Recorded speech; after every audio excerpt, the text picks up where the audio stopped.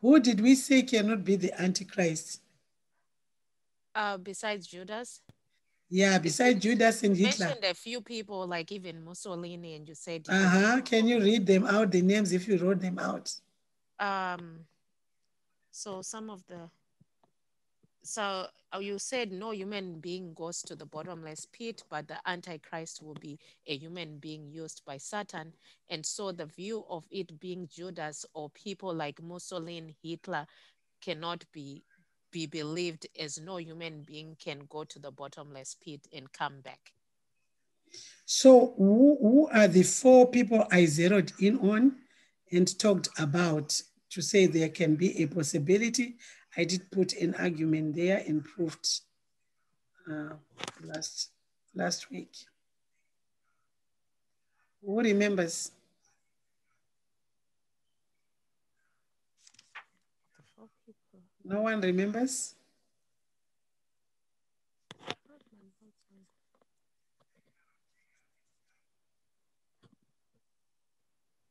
Nobody remembers? Come again. I didn't get a question. We can't hear you, Mama. Can you come again, please?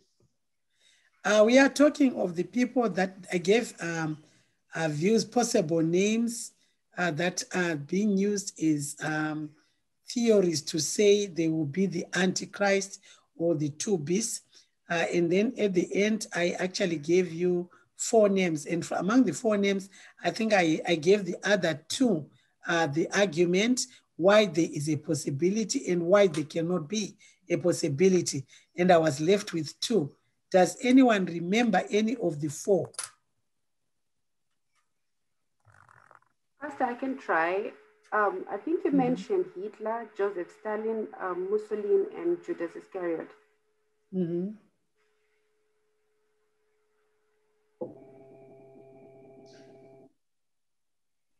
Okay, and then I was left with, who did I say can possibly be the one? Because I was still arguing about one more. Okay, so I argued against the view that the Antichrist shall be the devil incarnate, right? So the word devil used in Judas, in John, in the book of John, John chapter 6, verse 70, I said the word devil in Greek is diabolos, if you remember, Diabolos, and it means adversary, slanderer, false accuser, with or without the definite article, the devil. It merely portrays Judas as an adversary of Christ, not the devil incarnate in human flesh or the offspring of the devil. You understand? So we were on verse 9. So in Revelations 12, verse 9, the great red dragon symbolizes Satan. And this dragon will give his seat or power and authority to the beast that is the Antichrist. Remember Revelation 13, verse 1 to 2. These are clearly two distinct personalities, proving that the Antichrist will not be an incarnation of the devil. In Revelations 19, verse 20, Christ at his second advent will seize the beast and his false prophet and cast them into the lake of fire. At the same time, the devil shall be cast into the bottomless pit. Revelations 20, verse 1 to 3. So the devil and the Antichrist, it is clear, will go to the different places. Okay? So the devil and the Antichrist, it is clear, will go to two different places. If the Antichrist were the devil incarnate, then the devil, being the Antichrist, would go either to the abyss or to the lake of fire at the end of the millennium, 1,000 years later. So the devil shall be cast into the lake of fire, where the beast and the false prophets are being revealed in Revelations 20, verse 10. So this doesn't appear to be a situation in which the devil is incarnated himself in the Antichrist, right? So in this segment, we must learn of the acts of the Antichrist, who is the first beast of this chapter. Okay, so Revelation 13 verse 4, it says, and they worshipped the dragon, which gave power unto the beast, and they worshipped, and they worshipped the dragon, which gave power unto the beast, and they worshipped the beast, saying, who is like unto the beast?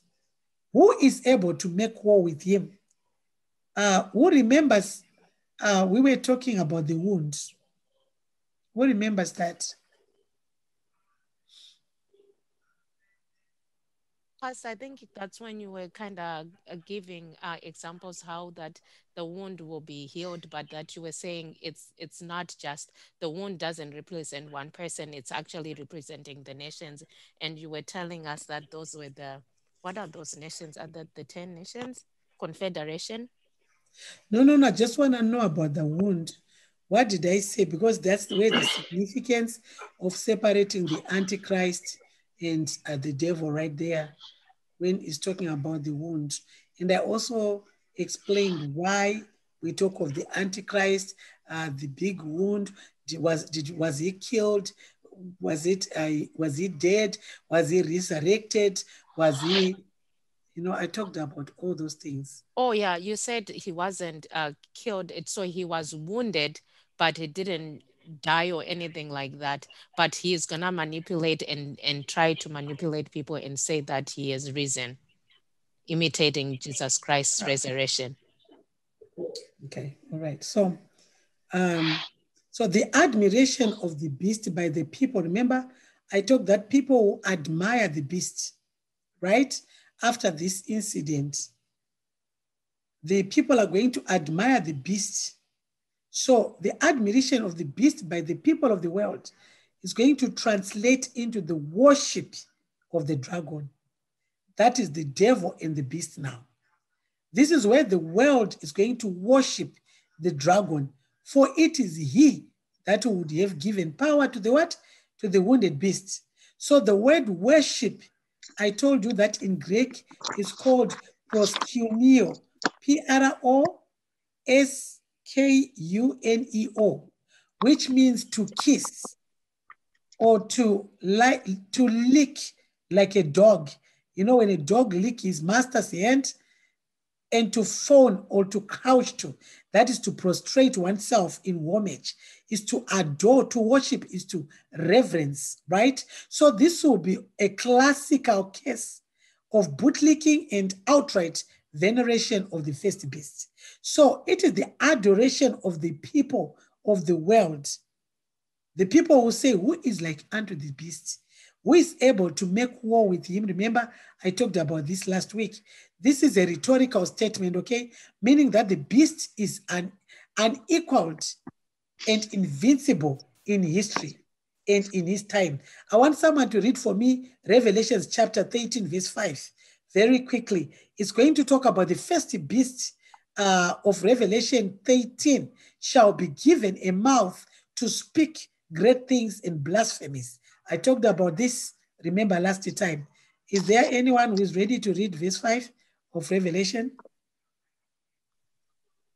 And he was given a mouth speaking great things and blasphemies, and he was given authority to continue for 42 months.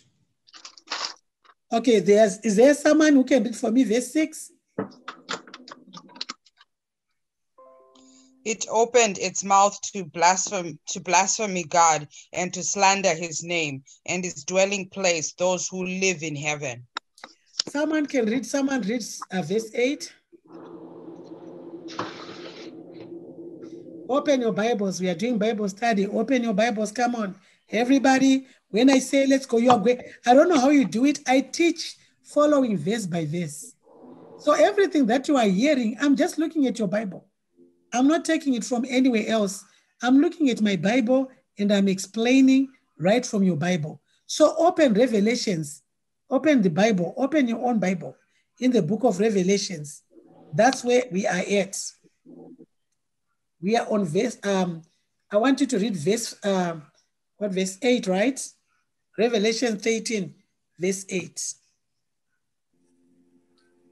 All the inhabitants of the earth will fall down and worship him. Everyone whose name has not been written since the foundation of the world in the book of life of the Lamb who has been slain. Amen. Thank you. So as we noted in verse 2 of chapter 13, the giver is Satan himself. He shall be given power, the beast shall be given power to do his act in 42 months. In this case, the giver of the time is God. For Satan would not invest into this beast so much as to operate only in that short duration of time. So 42 is 3.5 years. And this is the last 3.5 years of the 7-year tribulation period. We heard on Revelation 18, verse 6, how he opened his mouth and blasphemed God. So in those 42 or 3.5 years, tribulation period, the beast will open his mouth in blasphemy against God, to blaspheme or vilify the name of God and the tabernacle and them that dwell in heaven. Can someone tell me, I talked about blasphemy that shall happen in the tabernacle. What did I say the blasphemy is going to be like?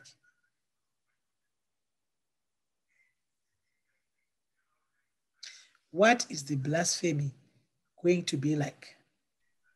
I think you talked about sexual acts on the altar. And what else?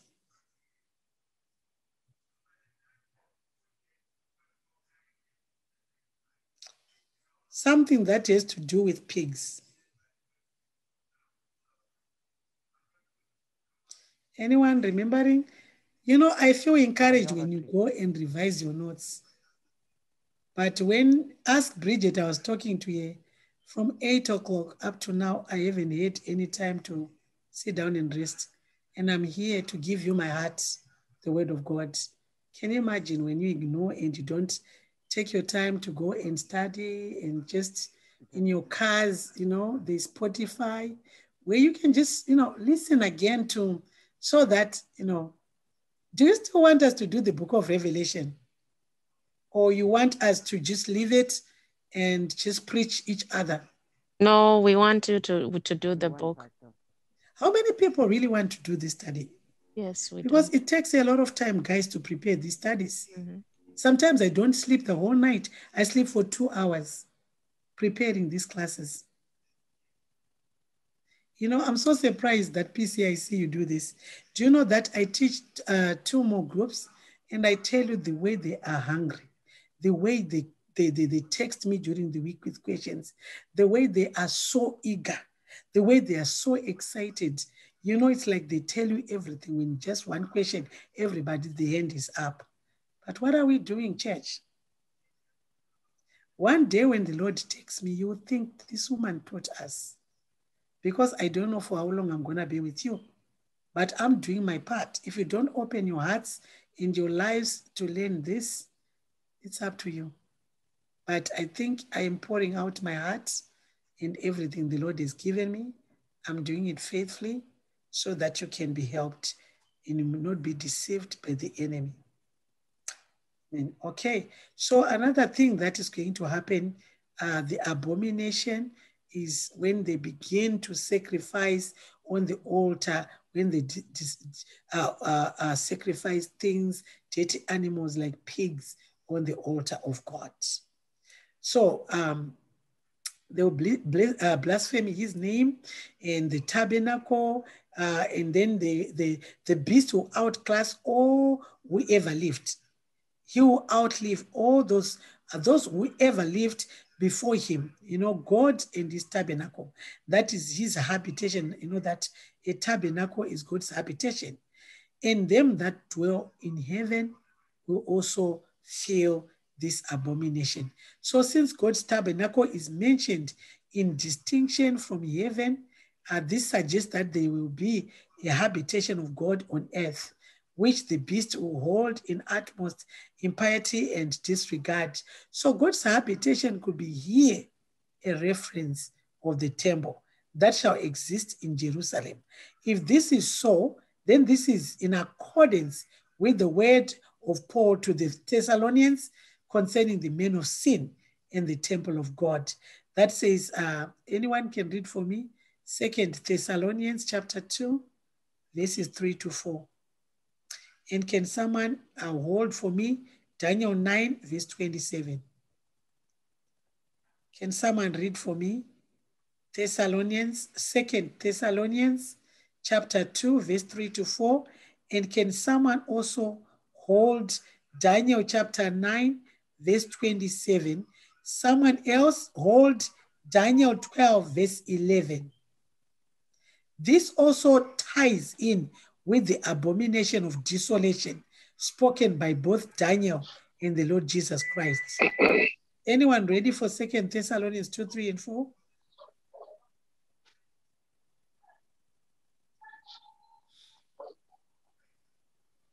Anyone ready to read 2?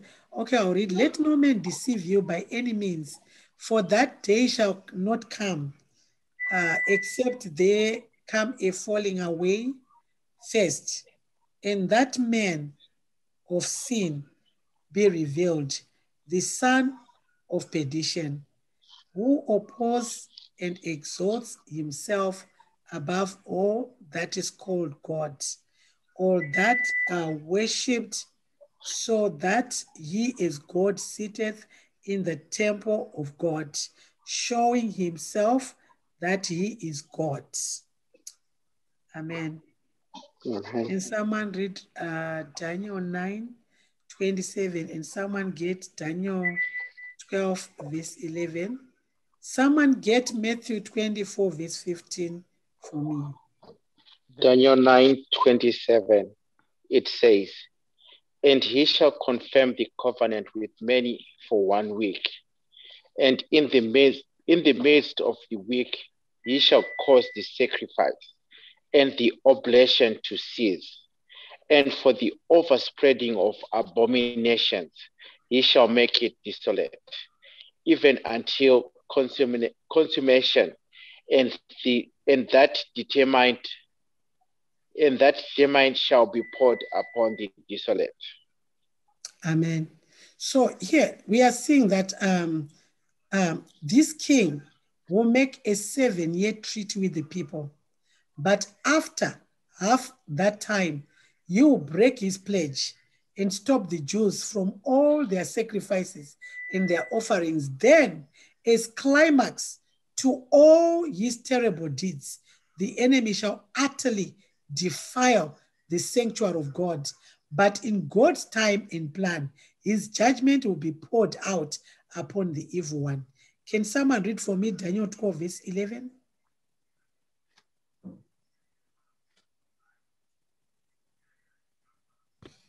It says, from the time that the daily sacrifice is abolished and the abomination that causes dissolution is set up, there will be 1,290 days. Okay, someone read me Matthew 24, verse 15. Someone also get me 1 Thessalonians 4, verse 16 and 17. Get me Revelations 13, verse 7. Let's all work together. Matthew 24, verse 15. So when you see standing in the holy place the abomination that causes desolation, spoken of through the prophet Daniel, let the reader understand. Mm-hmm. Let someone give us 1 Thessalonians 4, verse 16 to 17.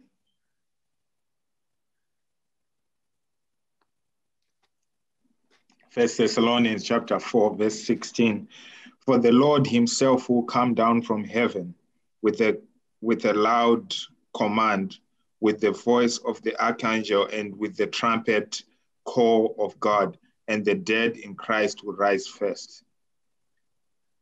After that, we who are still alive and are left will be caught up together with them in the clouds to meet the Lord in the air. And so we'll be with the Lord forever. Mm-hmm. So on this one, the people referred to as them that were in heaven could well be those that by this time would have been caught up to heaven in the rapture, whose details are given in 1 Thessalonians 4, verse 16 and 17. Those that dwell in heaven would then be the saints, the church saints, right? So let's hear Revelations 13, verse 7.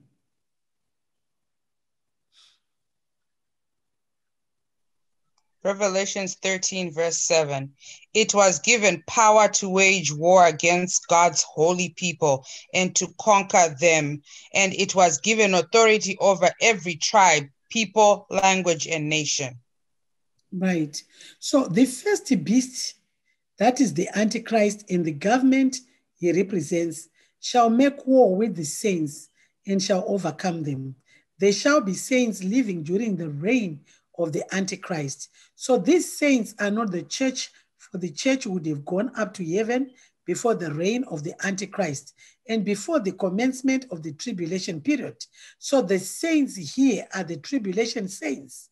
So they will become saints at the preaching of the 144,000 Jewish servants of God and the great revival that will sweep across the world during the tribulation period. So we will see this in Joel chapter 2, verse 28 to 32. You also see this in Acts chapter 2, verse 16 to 21, Revelation 7, verse 1 to 8. So many of them shall be killed for their faith in Jesus Christ and shall be the martyrs of the tribulation. Daniel 7, verse 21 up to in verse 25. Revelation 6, verse 9 to 11.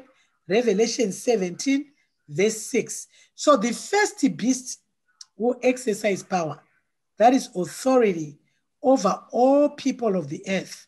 The first beast is the individual Antichrist, is the same person called the little horn in Daniel 7.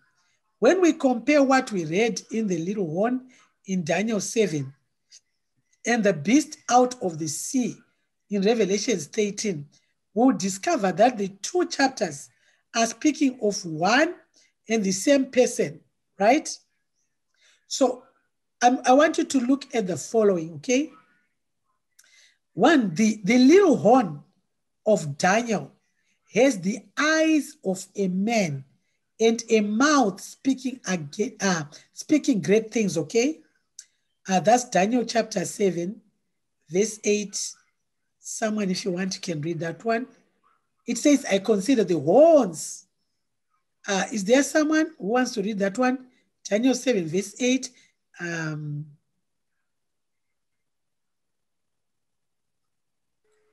Daniel 7, verse 8, it reads, while I was thinking about the horns, there before me was another horn, a little one, which came up among them, and three of the first horns were uprooted before it.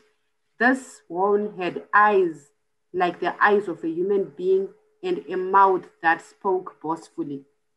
Mm-hmm. So the beast of Revelation has a mouth speaking great things and blasphemies. That's Revelation 13, verse 5. Is there anyone who is there? Revelation 13, verse 5. And he was given a mouth speaking great things and blasphemies. His name, his tabernacle, and those who dwell in heaven against the Lord. Mm-hmm. Can someone get me Daniel 7, verse 11 and verse 20? So the little horn of Daniel speaks great words against God, for which God destroys him. Right? Is someone there on Daniel chapter 7, verse 11 and verse 20?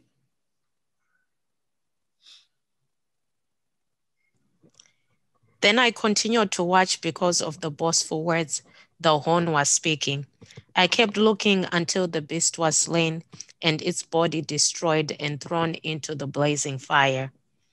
And then on 20, it goes to say, I also wanted to know about the 10 horns on its head and about the other horn that came up, before which 3 of them fell, the horn that looked more imposing than the others, and that had eyes and a mouth that spoke boastfully.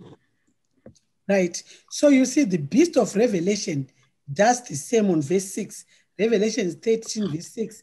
and he opened his mouth in blasphemy against God, to blaspheme his name. That's verse 6, right? So the little horn of Daniel fights the saints of God and kills them, right? The same horn, that's Daniel 7, verse 21 and verse 25. So the same horn made war with the saints and prevailed against them. Ye shall wear out the saints of the Most High. So the beast of Revelation does the same. Revelation 13, verse 7. And it was given unto him, right, to make war with the saints and to overcome them. So the little horn of Daniel kills God's saints for 3.5 years, right? That's verse 25 of Daniel 7, verse 25. And they shall be given into his hand until a time and times in the dividing of time, right? So the beast of Revelation exercises power for 3.5 years, and power was given unto him to continue 42 months, which is 3.5 years still. That's on verse 5. So the little horn, we find that the little horn of Daniel shall assume power over the 10 nation confederacies. In his rise to power, he shall war against the 3 of the 10 kings of the 10 nation confederacy and conquer them. Daniel 7, verse 8, verse 20, and verse 24. So the beast of Revelation shall make the 10 kings, including the vanquished 3, to swear allegiance and give their power and sovereignty to him. We'll see that on Revelation 17, verse 12 to 13. But Revelation 13, verse 8 to 9, it says, and all that dwell upon the earth shall worship him, those whose names are not written in the book of life of the Lamb slain from the foundation of the world.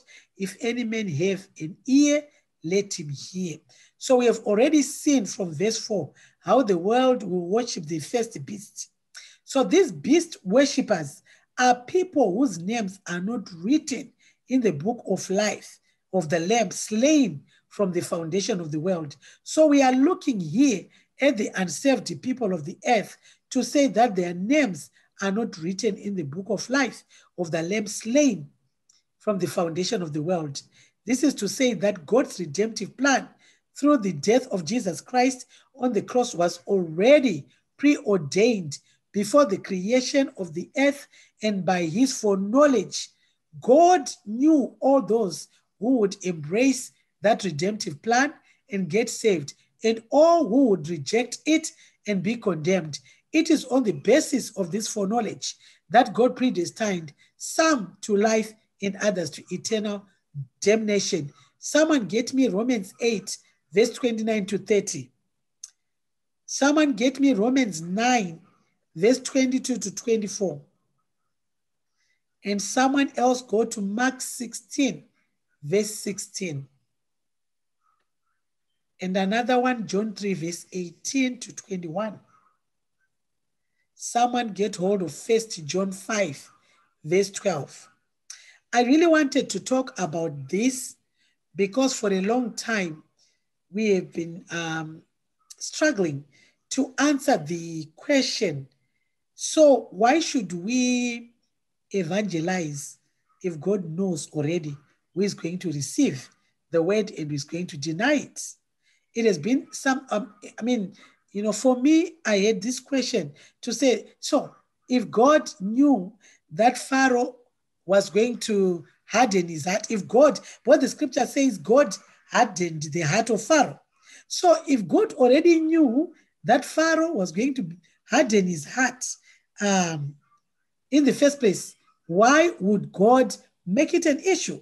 Because he was predestined to harden his heart. And I was on the issue of Judas Iscariot. I was questioning my professor. I said, it's unfair. Why would God send Judas to hell if Judas was predestined to be fulfilling this? Why would God send him to hell? What is the reason? But, I got a shocking revelation. I don't know, did we open scriptures that I said? Yes, sir. Anyone who is ready to read? Romans Yes. 9, Okay, tell me, everyone, where's the verse? Tell me, which one are you going to read, Piola? Romans 8, verse 22 to 24. Okay, who else has got a verse to read? Romans 9. Mark 16, verse 16. Ivy, Romans? No, Mark 16, verse 16. Mark 16, Mark, okay. Sister Priscilla, which one? Romans 9, verse 22 to 24. Romans 9. Who else? Who were writing down the verses I was talking about? Okay, I said Romans 8. 1 John 5:12. Okay. Who is reading John 3:18 to 21? I can open it. Okay, read Romans 8:29 to 30. You said John? Romans 8, verse 29 to 30. We have John 3, verse 18 to 21. Then 1 John 5:12. Then Mark 16:16. Then Romans 9:22 to 24. So give me Romans 8:29 to 30. And it says, for those God foreknew, he also predestined to be conformed to the image of his son, that he might be the firstborn among many brothers and sisters. And those he predestined, he also called. Those he called, he also justified. And those he justified, he also glorified. Give me Romans 9:22 to 24. Romans 9, 22 to 24, I read.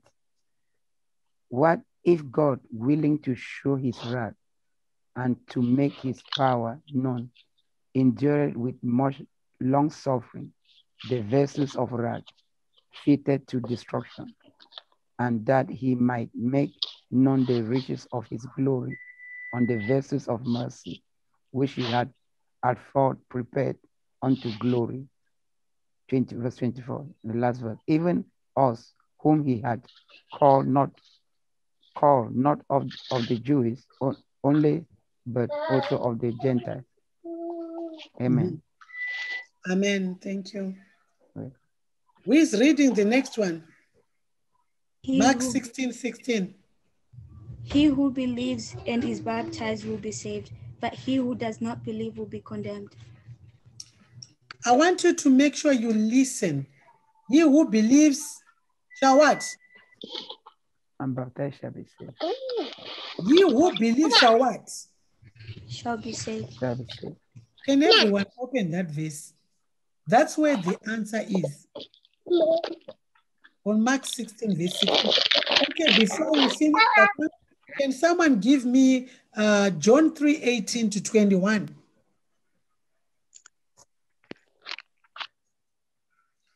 John 3:18 to 21. Then give me 1 John 5, verse 12.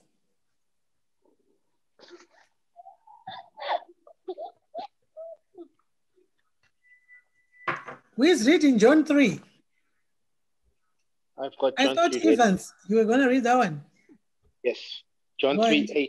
18 to 20. It says, whoever believes in him is not condemned, but whoever does not believe stands condemned already, because they have not believed in the name of God's one and only Son.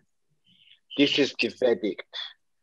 Light has come into the world, but people loved darkness instead of light, because their deeds were evil. Everyone who does evil hates the light, and will not come into the light for fear that their deeds will be exposed.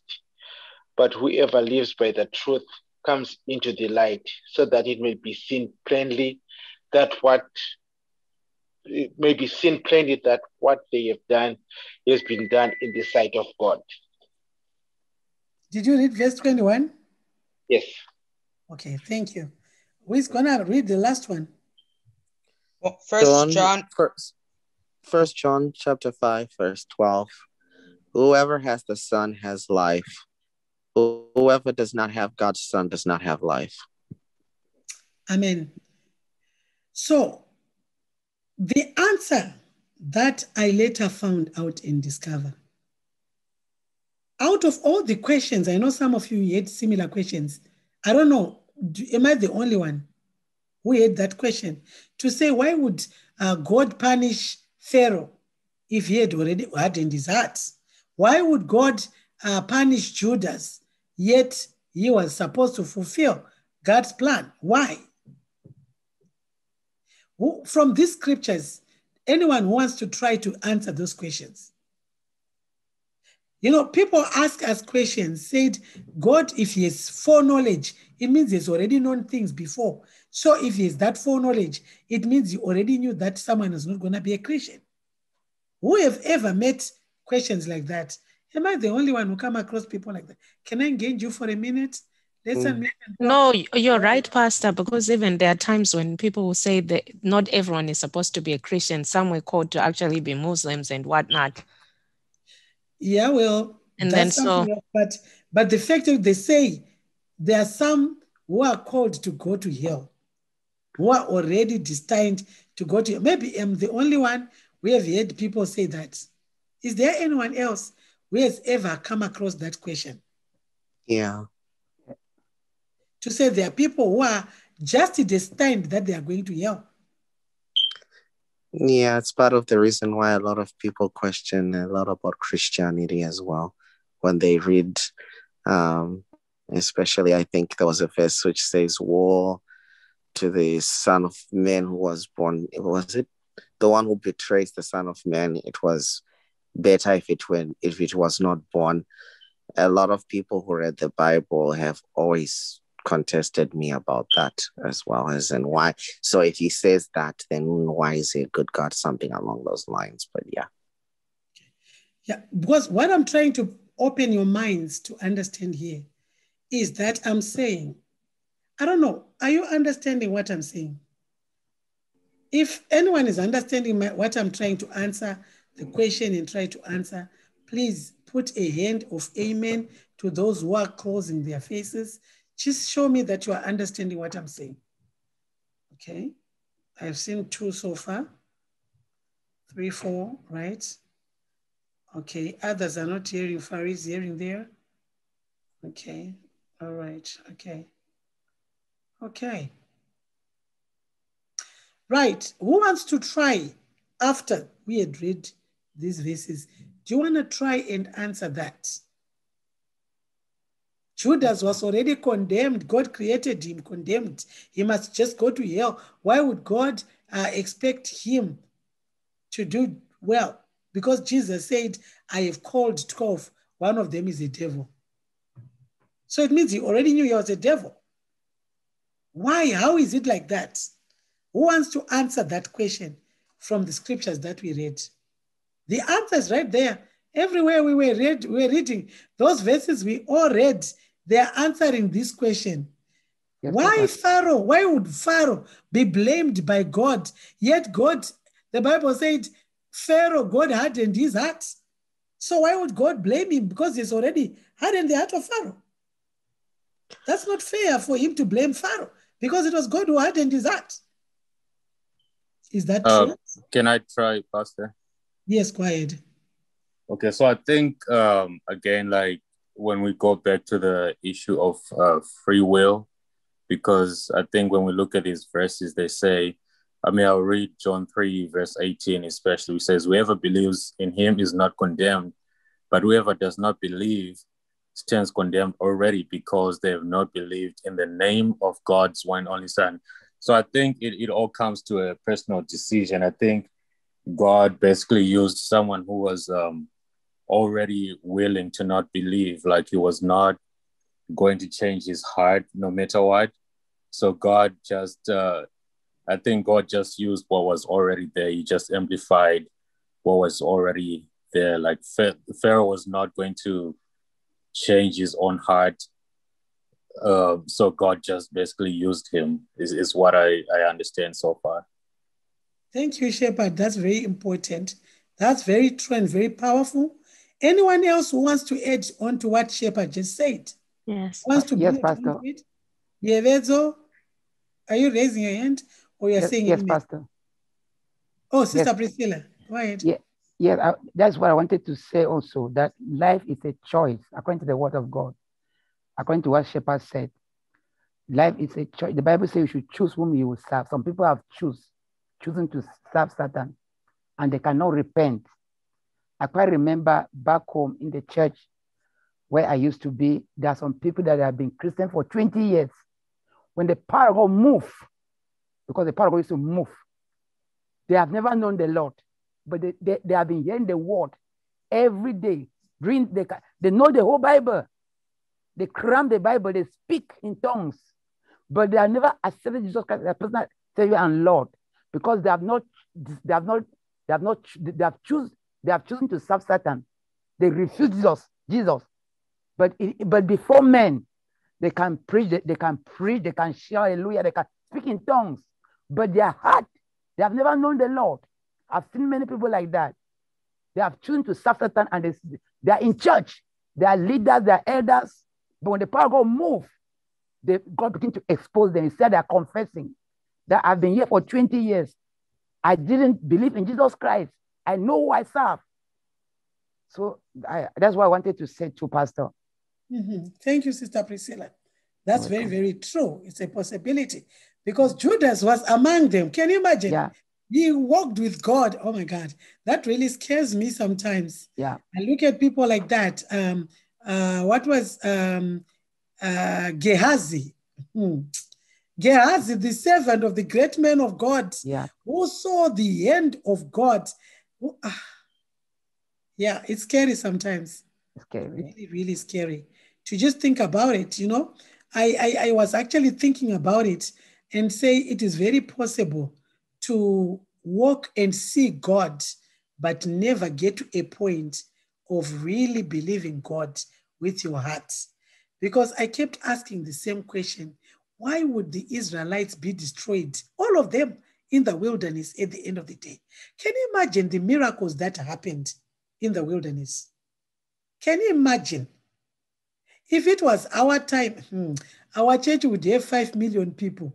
Hey, with those kind of miracles.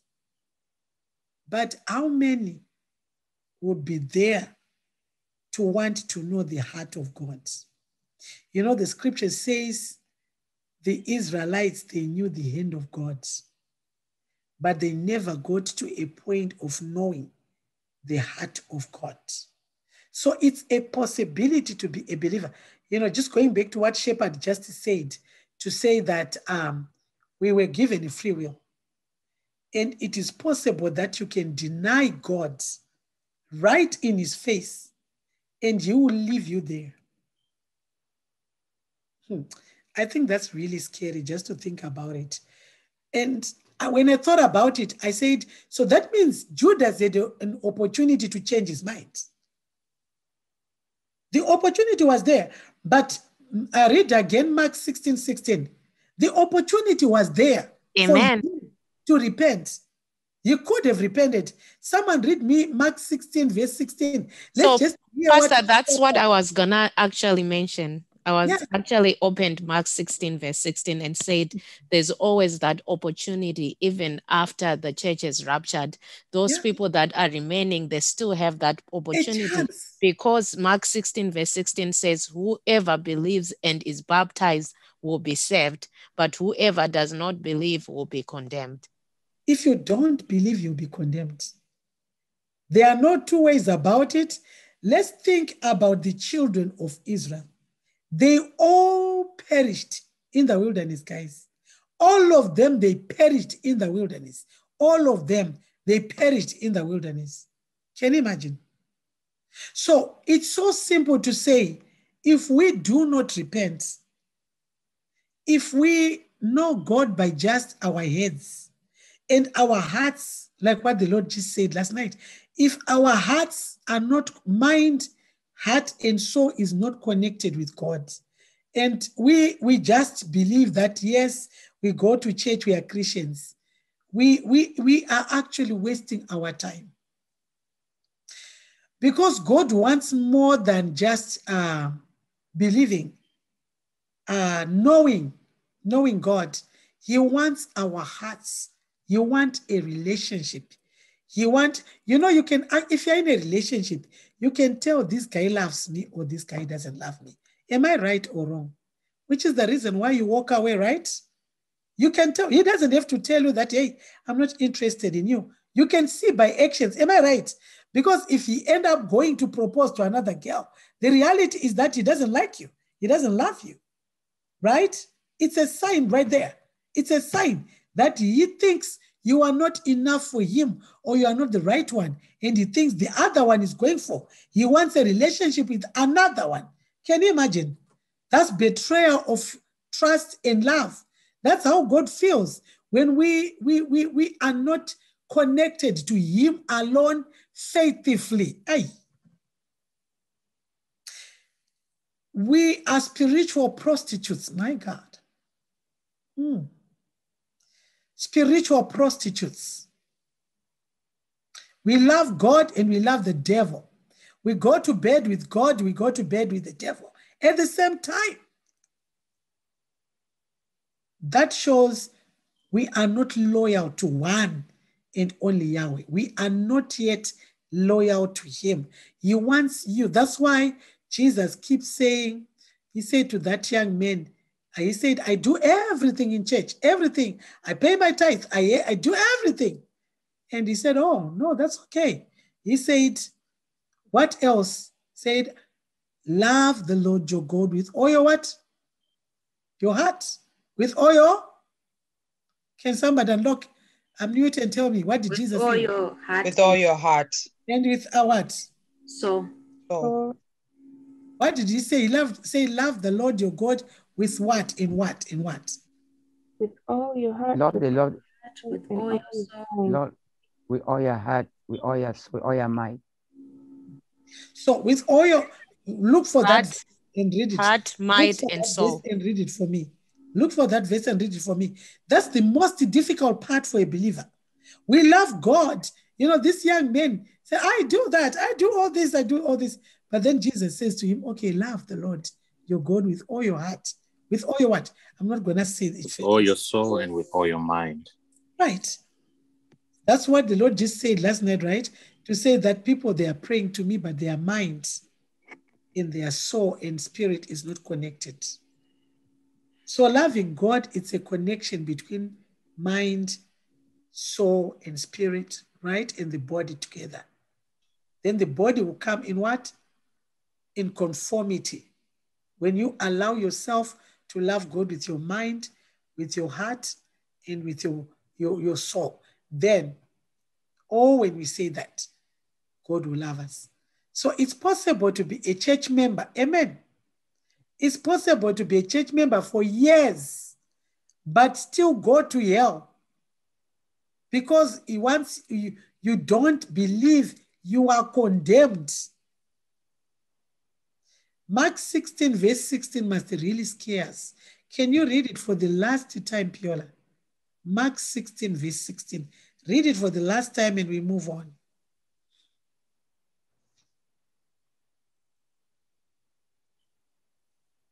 It says, whoever believes and is baptized will be saved, but whoever does not believe will be condemned. Amen. Remember that verse, okay?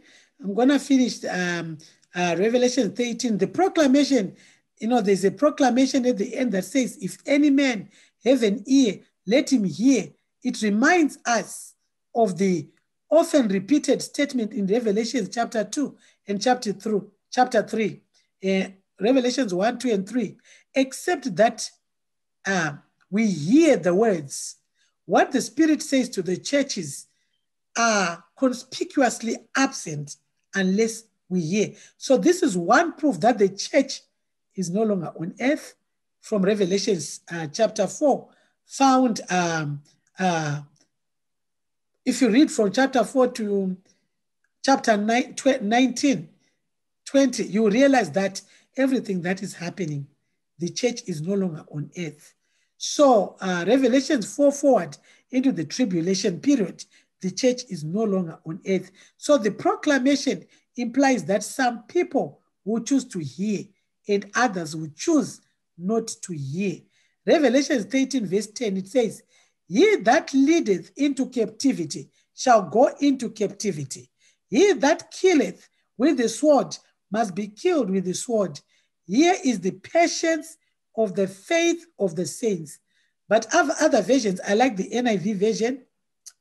It says, if anyone is to go into captivity will he go. If anyone is to be killed with the sword he will be killed. You can also read that one in ESV, English Standard Version. It will really show you what I'm trying to say. As we conclude chapter 12, I also want you to look at, remember, Jeremiah 15 verse 2. That talked about, it shall come to pass, if they say unto thee, whither shall we go forth? Thou shalt tell them, thus says the Lord, such as are for death to death, and such are for the sword to the sword, such are for the famine to the famine, and such are to the captivity to the captivity. Amen. So there is, however, in these words, warning to persecutors that they shall be punished in kind. God will visit upon the persecutors his retributive justice and vengeance. All violence exercised upon the saints shall be avenged upon the persecutors by God. So in bearing their appointed fate and in the sure promise that God shall avenge them lies the patience and the faith of the saints. Hallelujah. I will continue verse 11 next week, but I just wanted to make sure what our takeaway today is that there is no one who God has created condemned. Did we understand that? No one was created condemned that they don't qualify for deliverance. Are we clear on that one? Because I think that's what is key to this verse. We have heard a lot of people saying that Judas was already condemned. Why would God ask him to repent? No way. But today we have been able to realize that it's not true. It's not true that the children of Israel were already condemned to perish in the wilderness, but it was after they denied God themselves. I want to end my teaching there today. If there's anyone with a question, a contribution, please feel free to ask a question or to make a contribution on today's teaching.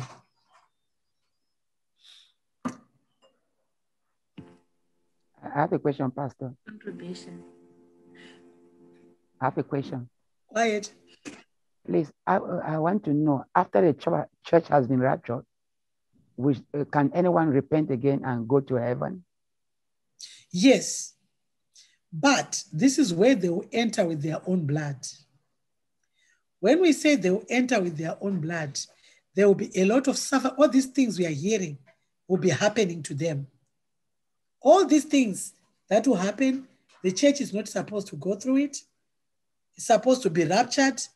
And then afterwards, all these things, they will start to happen. And all the people who have refused to accept Christ, the blood of Jesus, right now, and the grace of God, they are the ones who enter with their own blood, with all this suffering. And we have read in the Bible. We want to explain further this one because we've talked about this a lot. Can anyone among you explain to Mama Priscilla what is going to happen after the church is raptured to those who remain? Are they going to just be condemned and destroyed on this earth? I want you to give me with the terms and the names. If you know the scriptures, please say them.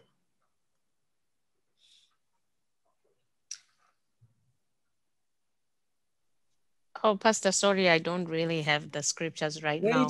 Wait. Give others a chance. I know you've written your notes there. I just want others have been too quiet. Let me hear their voices too. You say it last, I'll let you go. Can I have other students talk to me, talk to me, talk to me? What is going to happen to those who remain behind? Let's talk about it. I'll start with Tapiwa, then Yevedzo, then Evans, then Laureate, Fari, Shepard, in that order. Let's see. Odia, you were here. You should be able to give me a response to that one too. Let's go, Tapsi. Yeah, thank you, Pastor, for the teaching. I was just going to read Revelation chapter 6, verse 9. I think that's where we were talking about this. When the fifth seal was opened, I saw under an altar the souls of those who had been slain because of the word of God and the testimony they had maintained. They called out in a loud voice, "How long, sovereign Lord, holy and true, until you judge the inhabitants of the earth and avenge our blood?" I think this is when we were talking about the saints of the tribulation, those people who had chosen to preach the word and give an opportunity to those two people who had left after the rapture of the church to come unto salvation. But these ones suffered, they entered by their own blood. That is what we talked about. So there's an opportunity again, but these are the individuals who will be entering into salvation by their own blood. Thank you. Thank you. Thank you so much, Tapsi, right there. Explaining. Yeah, let's go. Let's hear your side.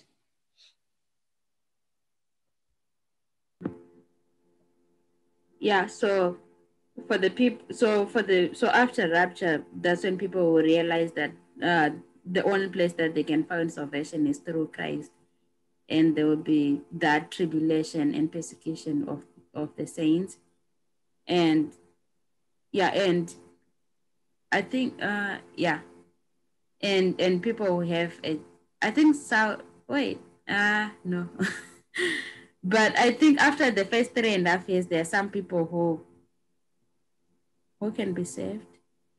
Remember who. But there will be, and I think you talk about that. Wait, about X. I think it was X2 verse 15. But I don't remember. Okay, I want you to go and read again. And when you talk about this, I want you to tell us what kind of tribulation, what are the troubles, what are the problems, what are the issues are they going to face, what is going to happen, and if they overcome that, then they will enter heaven. Because they're going to enter by their own blood. What is going to happen? I've been giving you all that information. What will happen to those who remain after the rapture? Those people who are claiming to be Christians and then rapture comes and they don't make it. What is going to happen to them to make it to heaven? Let's have Lori, then Evans, and then Shepi, Fari, and then Odia. So from what I remember, those that will get left behind, they will suffer. They will suffer a lot of tribulation to the point such suffering that they will not die. It'll be consistent suffering, and they will not die. There will be the chosen that will be left behind because the church will be gone. There were those that were chosen. Is it the 144,000 or something like that? I can't remember the number. That will be left behind to continue to preach the message, and they will have another chance to hear the word and to choose. But they will go through so much suffering and pain. They'll be beaten. Everything will be done to them, but they will not die. That's part of it. Yes, Evans? Thank you, Pastor. I'm partially recalling you talking about some of the stuff that has already been mentioned about the suffering, the pandemics, epidemics, and all that stuff. And Don't we have scriptures that explain those things? Yeah, that's a difficult part. I will have to go back and find them, then present. But it's mostly the suffering that is going to be there, where people will be tested upon their belief, like for those that will be choosing to go and believe in God, to become Christians again. They will be tested, and that's where the notion that they will go through their blood comes in, because a lot will be done to them to make sure to test their reasonableness in Christ. That's partially what I remember. Okay. Who's next?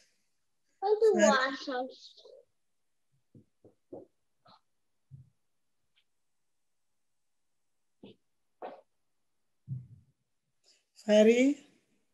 Oh, sorry, Pastor, I didn't. Okay, so I think Pastor, well, unfortunately I can't recall the scriptures right now, but I remember you mentioned that so rapture is going to be like a secret event, so not everyone will know. Like, for example, the people who are going to remain behind, they will not actually see like rapture taking place. So the people who are going to remain behind, including the Christians, will, like, some of the people who are Christians now but who are not going to be able to make it to heaven, they will know that rapture has taken place. And some of those people are the ones who are going to remain behind and, continue preaching the word of God and, churches, and obviously they're going to face all the trials and tribulations when they remain on earth. Okay, and what will happen to them? Do you remember? Not quite sure. Okay, let's hear Shepherd. So what I remember about the time of tribulation, I will read from Revelation chapter 9. Like verse 1 says, "And the fifth angel sounded, and I saw a star fall from heaven unto the earth, and to him was given the key of the bottomless pit. And he opened the bottomless pit, and there arose a smoke out of the pit, as the smoke of a great furnace. And the sun and the air were darkened by reason of the smoke of the pit. And there came out of the smoke locusts upon the earth, and unto them was given power, as the scorpions of the earth have power. And it was commanded them that they should not hurt the grass of the earth, neither any green thing, neither any tree, but only those men which have not the seal of God in their foreheads. And to them it was given that they should not kill them, but that they should be tormented for 5 months. And their torment was as the torment of a scorpion when he striketh a man. And in those days shall men seek death, and shall not find it, and shall not desire to die, and death shall flee from them." So I think this depicts one of the periods during tribulation, when people will be, tried and tested. Like you mentioned, that they will basically enter by their own blood.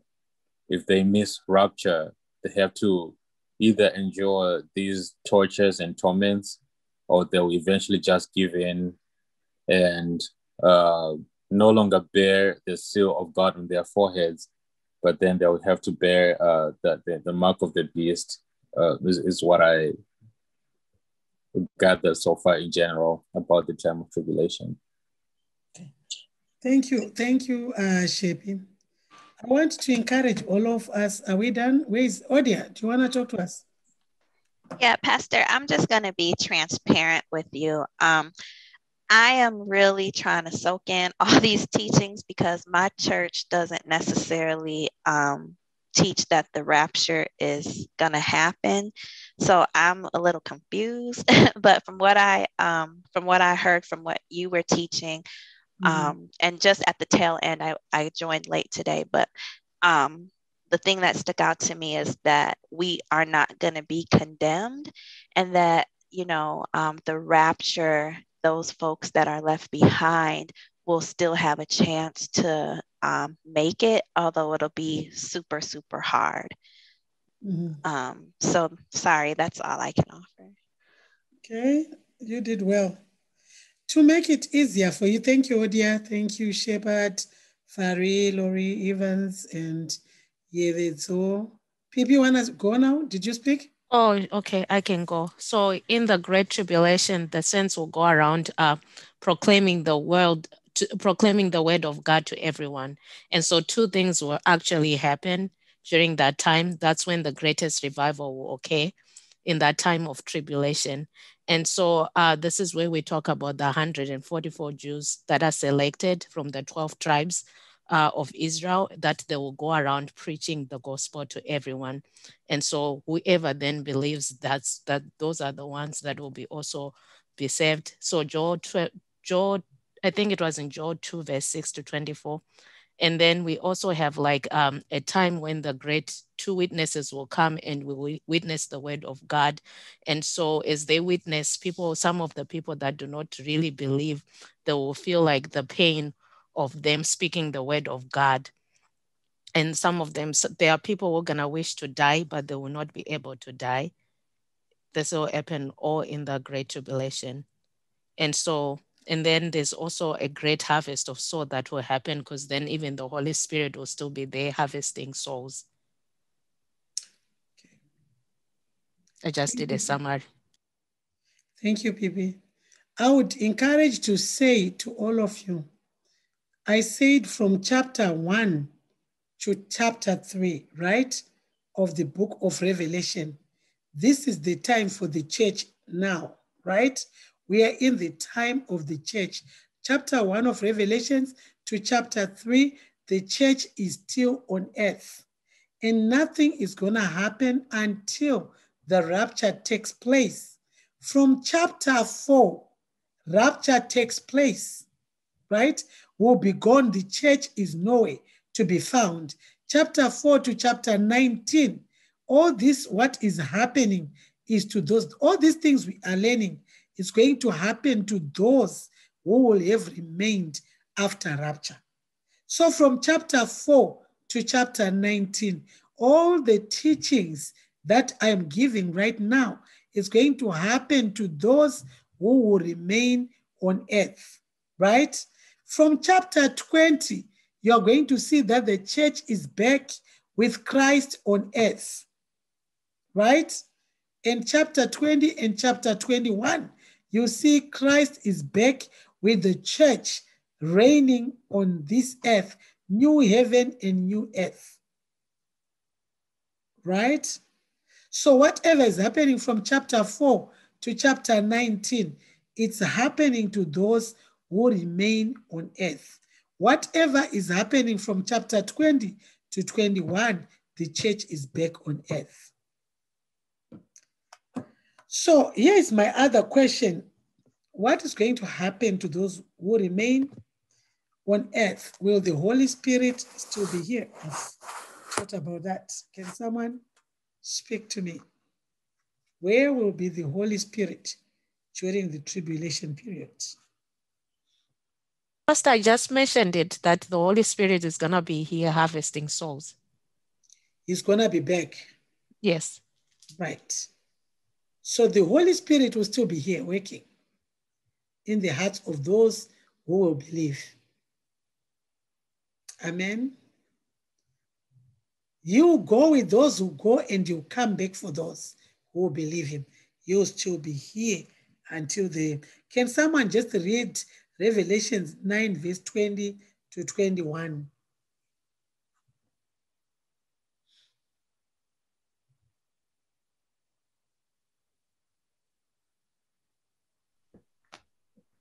Revelation 9, verse 21, I read.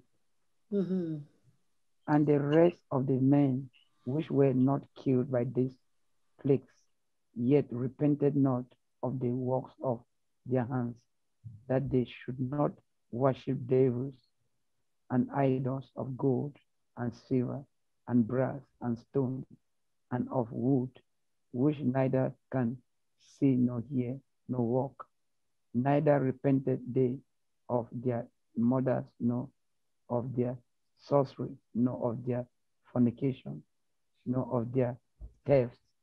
Amen. Thank you.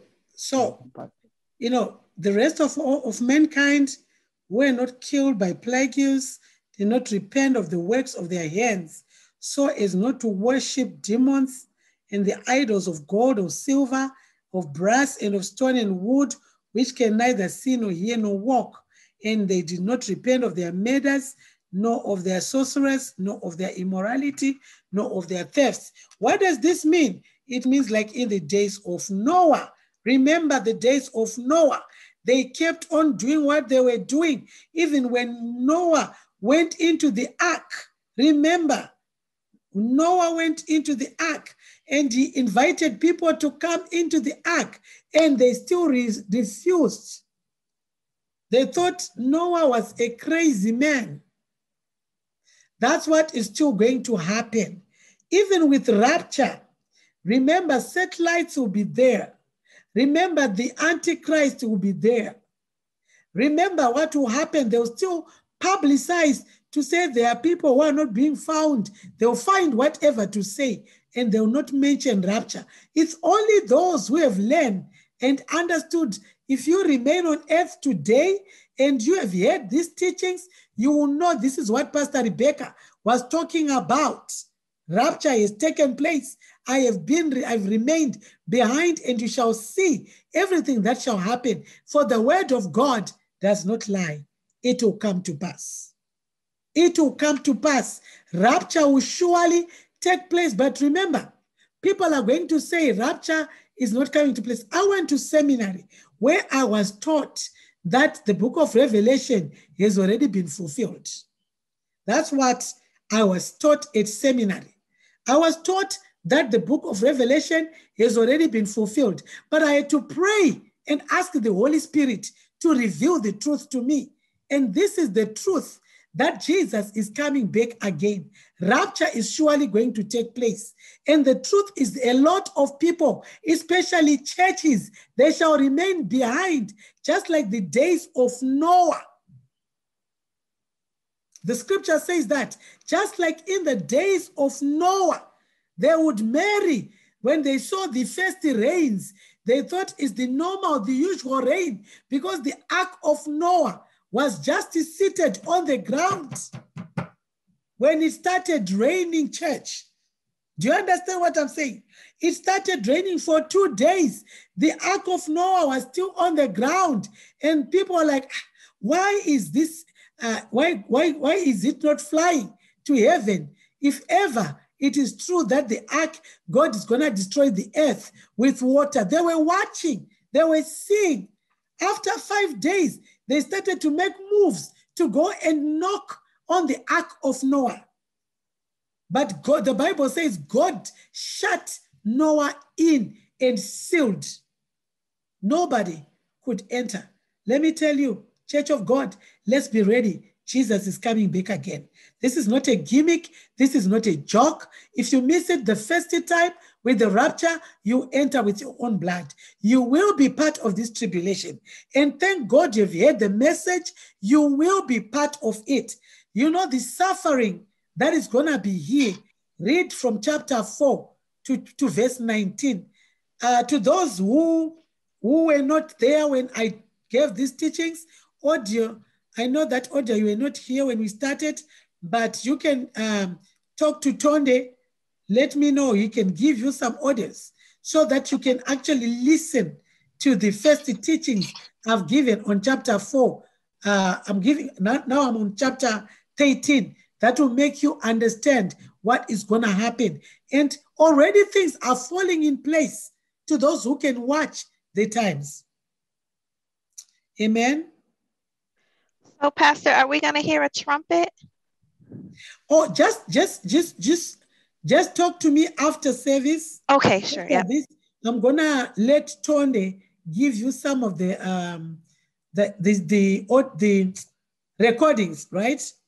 We have all the recordings from chapter 1. Sounds good. Thank you. Sister Priscilla, you got them, right? You got all your recordings from chapter 1?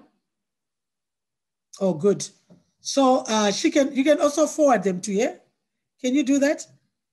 Can you forward to them to Sister Odia? Okay, don't worry. I'll talk to Tony. He can do it for you. So We just want to thank God tonight. Anyone else with a question? We are closing. Anyone else? Pastor, just a quick question. Mark 16, verse 16. It says that whoever believes and is baptized will be saved, but whoever does not believe will be condemned. Okay, so my question is, I understand there are people who actually believe, but they go to different churches where they're not baptized the same way that Jesus Christ was baptized. Does it mean that those people, even if they believe, will be condemned? That's what the Bible says. So I really don't know what discretion God is going to use. Okay. But according to what we are reading from the Bible, that's what it means. And that's what it is saying. What I would know is what discretion God is going to use for those, because I think for some, they are innocent, but for some, they heard it and they don't believe it. Okay. They have a choice to go and get baptized, because I think for some, the truth is they hear it and they are being told by people. They see people being fully immersed and they ask questions and they are being answered and they think what they've heard is what is true. So if you don't have, the most difficult thing, Fari, about being a Christian is the revelation of the Spirit on what you read in the scriptures. Just like this same verse, it can mean something to someone, and it can really be a lifesaver, and it can change your life. This same verse can just be knowledge, head knowledge for someone, and it doesn't ever mean anything. You read the same verse, the revelation, the enlightenment that Paul talks about in Ephesians chapter 1, verse 19. May you be enlightened. Once the Holy Spirit enlighten your spirit being and your mind, you begin to see things differently. But if there's no enlightenment, you just see the word of God, you read it as head knowledge for apologetics and all other things. But spiritually, it's not doing anything. There is no transformation. There is no revelation. There is no breakthrough through the word. It's just head knowledge word. It's a story. It's a narrative. You know, the Bible, at Bible school, they teach us to understand the Bible as narratives. So it can simply become a story of the past, history. It can simply be history plus a bit of theology on top of it, which is your belief system. So that's what happens when we don't get the revelation of the word.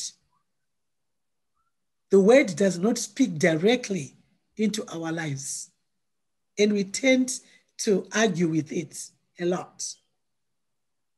Did I answer you, Fari? Yes, thank you.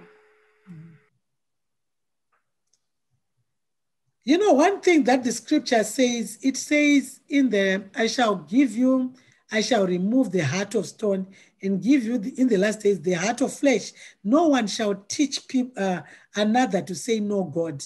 So to be honest, our conscience, we know God. All of us, we know what is right. We know what is wrong. Whether a Christian or a non-believer, we all know consciously, you know that to gossip is bad. To backbite someone is bad. To steal is bad. Whether you're a Christian or not, God has put the laws in everyone, every human being's heart. But over and above that, there's what is called the free will, whereby you have to make a choice. Do I want the leading of God in my life, or I want to still lead my life the way I want? We talked about miracles does not make you become have a relationship with God. We have seen the children of Israel. They saw so many miracles, but they still died in the wilderness. Nothing in their lives changed. They knew the hand of God, but they didn't know the heart of God. So it's a possibility to be a Christian who knows the hand of God, but who doesn't know the heart of God. It is also possible in the times of Noah, there were also Christians who did not get the revelation to say what this man is talking about, to receive a revelation that it was a true voice from God to say he should build the ark. Henceforth, he called them in. They still did not go. So grace was there, but they denied it and they were led to condemnation. So I think this is what we need to understand. Amen. Amen. Pastor, I want one question, please. Mm-hmm. It's not about rapture, but it's a question that has been bothering me for years. Mm-hmm. I want to know if the Holy Spirit is the voice of God. The Holy Spirit is one, is God. The three in one, the Trinity, God the Father, the Son, and the Holy Spirit. Holy Spirit is God. He does not talk about himself. He talks about what the Father gives to him. Okay. That's why Jesus says, what I speak is not from me. I take it from the Father and I pass it on to you. The Holy Spirit also, he says, he will take from me and he will pass it down to you. So Holy Spirit is God, one God, three in one, but with different roles. They have different. Come on Saturday, I'm going to be on a panel on this Facebook this Saturday. And I'll be sharing about who is the Holy Spirit in today's world. I'll be having other two more pastors, and we'll be talking on Saturday after our women conversations. Right after that, I'll be on another forum talking about who is the Holy Spirit and the four dimensions of the Holy Spirit. So come on Saturday, I'll send you the flyer. Okay, thank you, Pastor. Mm-hmm. Thank you. I think I'll give it to Shepherd to just post it on the church forum for Thank those you, who want to attend that one. Yeah. Okay, are we good? Yes, Pastor, I'm good. Praise the Lord. Praise the Lord. Let's all close with a prayer. Thank you, Pastor. Also, the link to the recordings, I put it in the chat. Oh, good. Thank you so much. Odia, did you see the link in the chat? Let me just double check the chat here. Click on the chats there. There's what they call. Oh, yep, I see it. I'm gonna copy it now. Thank you, guys. Yeah, do that. Thank you. Odia.